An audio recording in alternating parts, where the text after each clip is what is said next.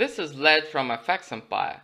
Pound dollar failed to settle above the major resistance level at 1.2650 and fell closer to the support at the 20 EMA at 1.2520. This means that pound dollar continues to trade in a wide range between the support at 1.2250 and the resistance at 1.2650. Pound dollar will certainly need significant upside catalysts to get above the high end of this range and head towards the next resistance level at 1.2750. On the support side, a move below the nearest support at the 20 EMA will open the way to the test of the 50 EMA level at 1.2480. Have a nice day and good luck!